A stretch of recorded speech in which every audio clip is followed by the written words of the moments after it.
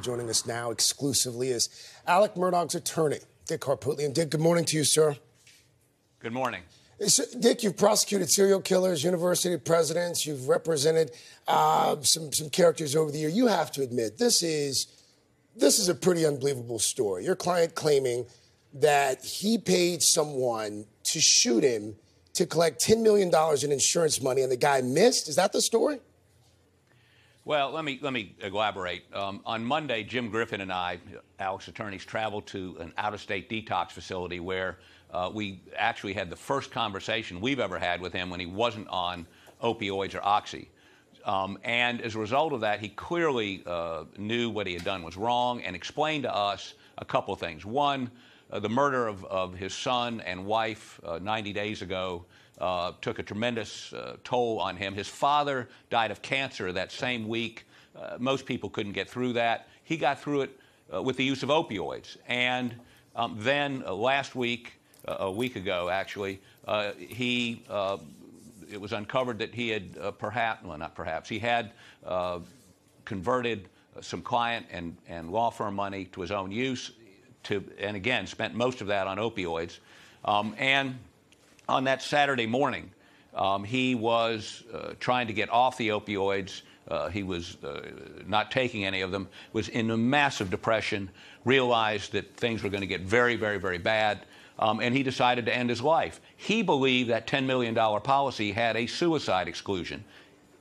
Suicide exclusions are only good for 2 years, and he didn't realize that. So he arranged to have this guy shoot him. Now, what's amazing about this guy is somebody that was providing, and by the way, Alex is totally cooperated with SLED. We called SLED. They didn't call us, and gave them the whole statement, indicated he called this guy who met him on the side of the road, agreed to shoot him in the head, and this fake car breakdown. 30 minutes later, this guy shooting him in the head. Didn't try to persuade him not to do it, didn't hesitate at all. And he did. There was an entrance and exit wound. It was, and Alec indicated he collapsed.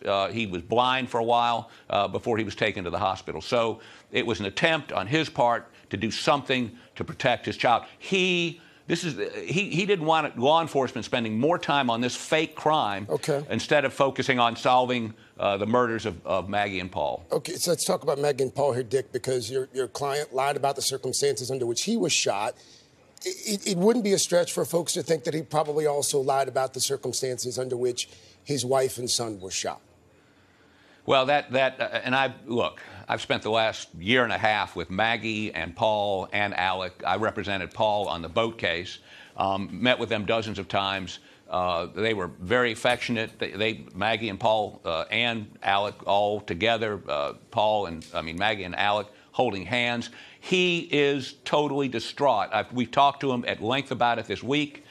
Clearly, he is distraught about their deaths. But he did not murder them. So, Dick, he didn't murder them. Does he perhaps know who did and why? I don't think he does. But Jim Griffin and I are working on and investigating an individual or individuals we believe may have some culpability or had done it. And we're in the process of doing that. We're not SLED. We're not law enforcement. We don't have their tools.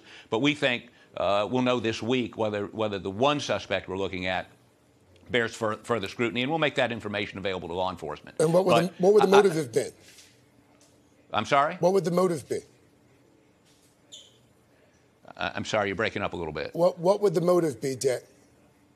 Well, that would reveal who that person is, but it's personal. The motive would be personal. These reports that your client stole millions of dollars from the law firm, did he use all of that money to buy drugs, or did he use some of the millions for other things? The vast majority of it, as I understand it, was used to buy drugs. That's a lot Dick, that's a lot of oxy.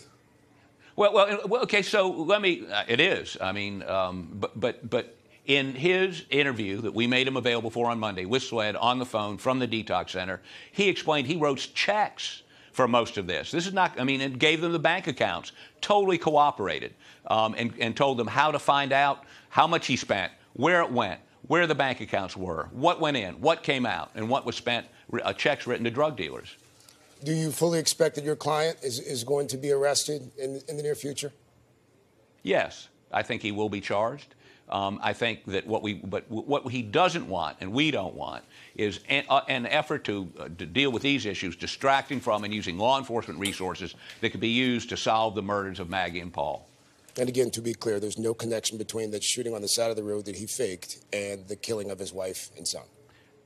None whatsoever, except he was in a dark, dark, dark place and wanted to help his son in any way he could, the remaining son, Buster, in any way he could, and he thought this was the only way he could leave him with anything. Alex Murdaugh's attorney, Dick Harpootlian, with us this morning. Dick, thank you. Thanks for your time, sir.